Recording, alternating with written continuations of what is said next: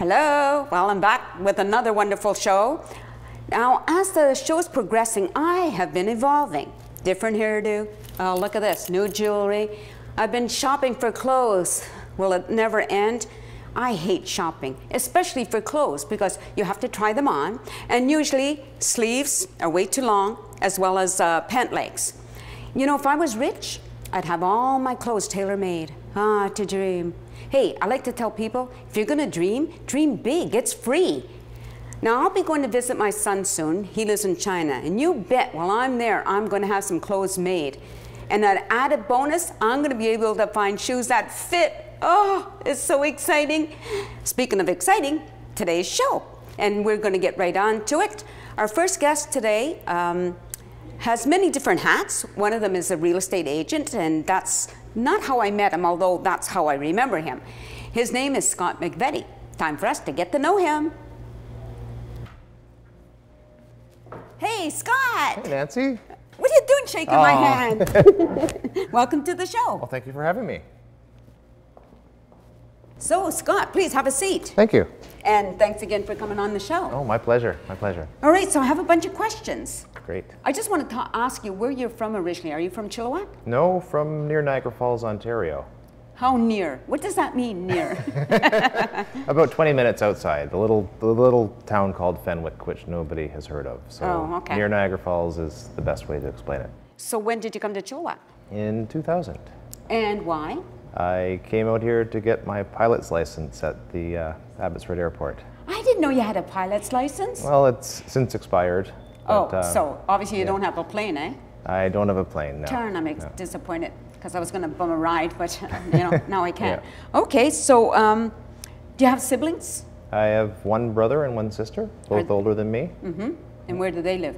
My brother's in Ottawa, my sister's in Kimberley, British Columbia. And they have children, and do you get to see them? And not often enough, but yeah, I have 3 nieces between the 2 of them. Right. Yeah. Now, I know you're married. Yes. Hi, Carlene. Did you meet her here? I met her here, yes. Oh, okay. Yeah, she's from Abbotsford. All right. How did you meet? Through work.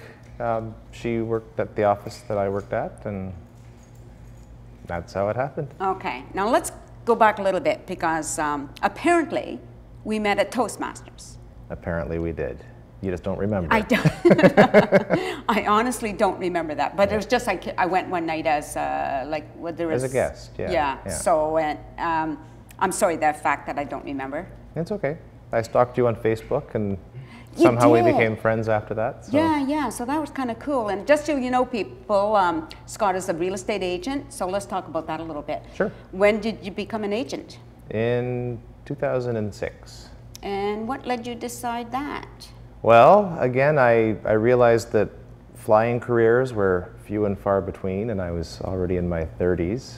So I decided maybe I could get a job where I could fly for fun. That was kind of my fantasy. I let the flying go, but I'm still a realtor. Okay, so originally you wanted to do flying as a career? Is that what you're saying? That's why I came here, to get my commercial pilot's license. Okay, all right. So then you became an agent, and you sold my house in 4 days, so I was really impressed by that. So it's been successful for you, I gather, right? 12 years, yeah, it's been a good 12 years. That's really good. Now, I know there's something else new that you're doing in your life. Just something that you did over this weekend. Like, the improv. You can feel free to talk about Symphony Improv a little bit. Well, I guess I should thank you for that. It was your invitation that got me involved in it, and yeah, it's been really, really fun. Maybe about 6 weeks now we've been practicing and rehearsing, and we had our big shows this weekend at Rick Rack and the Whack. You mentioned Cash Mob in your bio. Yes. Now, a lot of people don't know what that is. It's kind of funny. A lot of people think they don't know what it is, and then I tell them about it, and they're like, oh, I went to that. Oh. Like a lot of people. But basically, my friend Dale Johnson, it was kind of his idea, and him and I co-founded Cash Mob Chilliwack, and the idea behind it is to help support local business, and we do that by organizing groups of people to go to the same business at the same time and spend a little bit of money. Okay, so how do you contact these people? Or It's all done through like social media, so Facebook and Twitter, and I don't know if you remember those racist letters that were written to the Indian food restaurants in town. No, I don't. It was a little blip on the news radar for a week or two, across the country actually. I had people in Ontario that even heard about it. Right. So we organized a cash mob for the Indian food restaurants, and we had 1,500 people show up that day.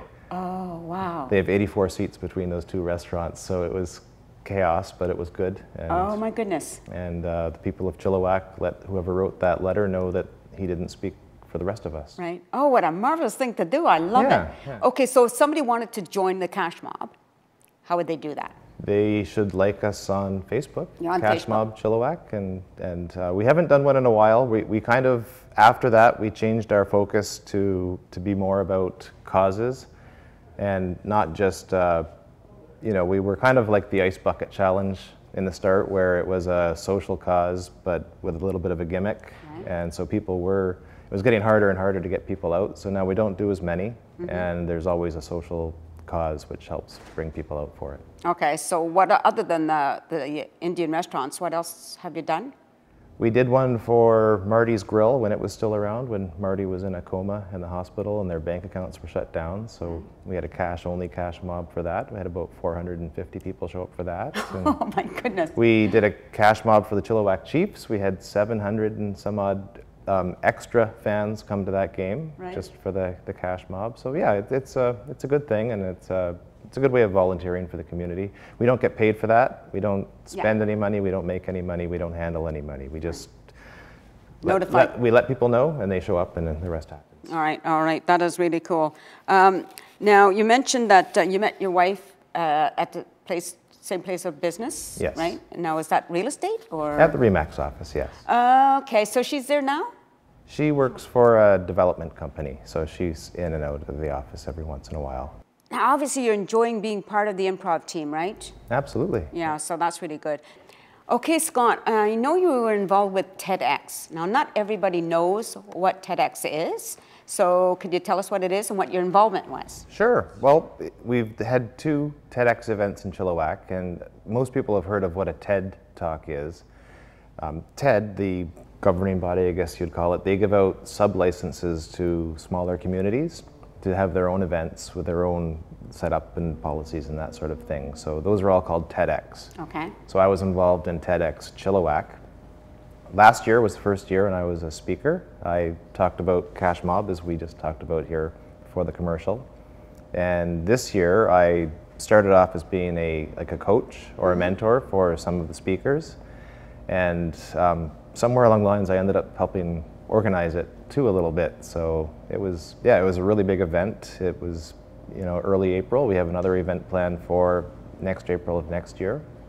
Okay, so if somebody wanted to be part of TEDx as a speaker, what do they do? We're going to have a call for nominations probably late this year, maybe before Christmas or just after Christmas. So somebody has to be nominated? You can nominate yourself, Oh, I but see. yes, there needs to be some information on basically what you'd be talking about and what qualifies you to talk about it. Right. And yeah, that's kind of how it starts. They actually have auditions, Okay. and I believe we're the only TEDx event in the world that has auditions. So it's a little bit like The Voice, where we have, a third of the nominees would show up at the Cottonwood 4 cinemas. Right. And they would do a little 4-minute presentation based on what they would talk about in their full TED Talk, and the judges would pick who goes on, and the audience gets to vote for one participant to go on as well. So what's the length of the full talk?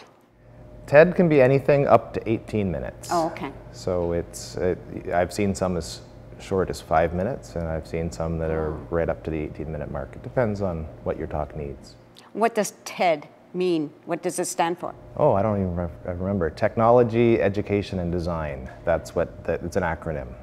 So Oh. it started off back in the late 70s, apparently, in California, with a bunch of like-minded people in those 3 disciplines. It's broader now, and it involves more things.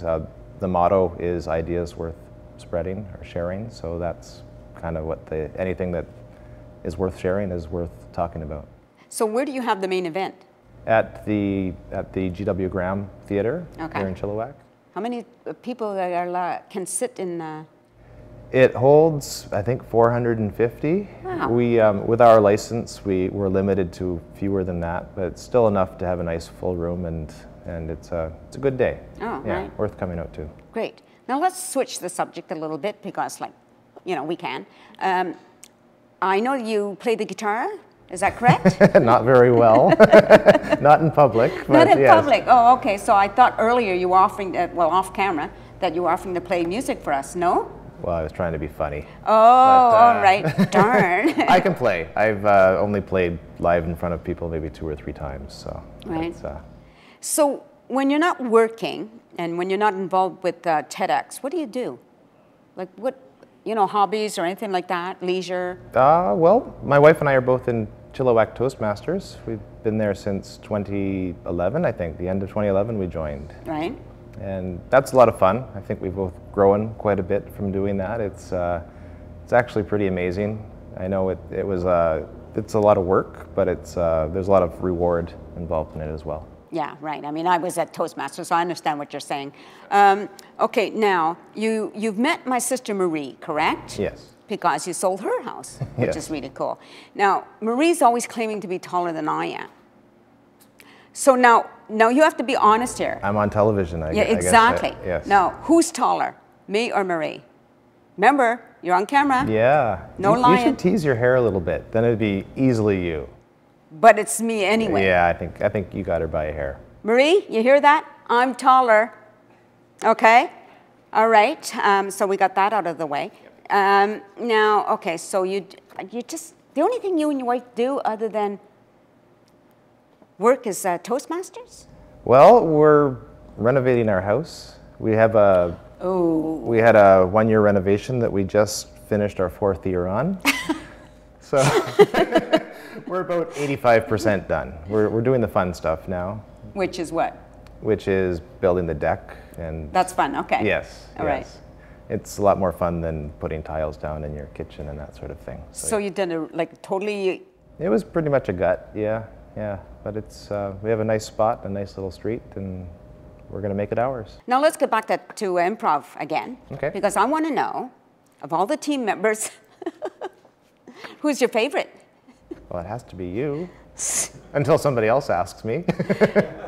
I'm just wondering if there's anything that I haven't asked that you would like to talk about. Well, I think we touched on it, but yeah, for Cash Mob, I don't know when the next one's going to be, but on Facebook, Cash Mob Chilliwack, go there and like us, and you'll get information. Same with TEDx Chilliwack. Go on to Facebook, and you can be put on our mailing list. And if you know anybody who's a great speaker with a great idea, nominate them, and we'll get them on for the show for sure. We're out of time, but I appreciate you being here, and maybe we'll see you again sometime. Yes, well, thank you for having me. And maybe we'll see you at improv. Maybe you will. So listen, stay tuned because there's a whole other half of the show.